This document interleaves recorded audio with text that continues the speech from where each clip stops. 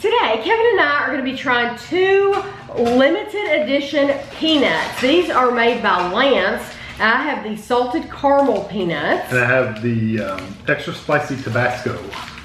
And Jean and her daughter Crystal sent us these. They live right here in Kentucky, but they were kind enough to mail these to us. So thank you very, very much because I always miss out on cool stuff like this. These are made in, distributed in Charlotte, North Carolina. 1 serving, this entire sleeve of the salted caramels, 250 calories. Same thing. Okay, so.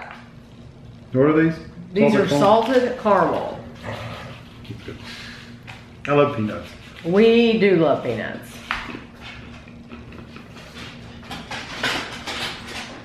Definitely sweet. No, that's not caramely flavor. That's delicious. Those are good.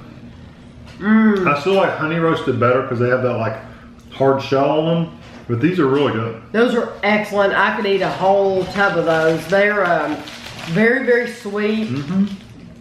But then you get the salty from the peanut. That is excellent. That's very, very good. Those are very good. They should put those out all the time. Okay, now these are the extra spicy. Did you say that extra spicy? Spicy Tabasco. Ooh. That will smell. Okay. They have some red on them.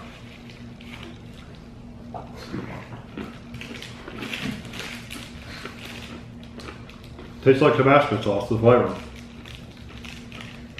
I like that peppery flavor. Wow.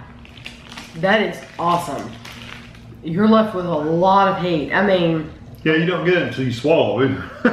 Right.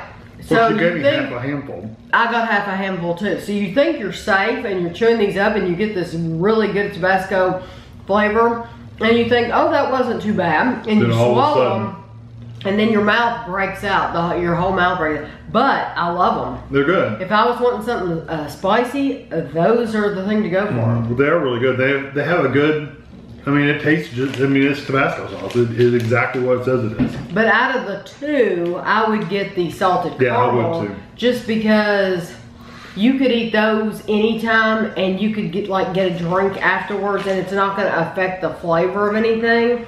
Once you have these extra spicy peanuts, it's going to be in your mouth for a little while. Yeah, it's hot. It's going to be hard to get rid of, but they're both really good. So thank you, Crystal and Jean, for sending them to us. I hope you all can find these. I'm assuming that maybe they bought them at a Speedway, a gas station, something like that. Maybe at the checkout at Walmart. I haven't seen them there, but they might be there. So I hope you all can find them and try them too. And thanks for watching.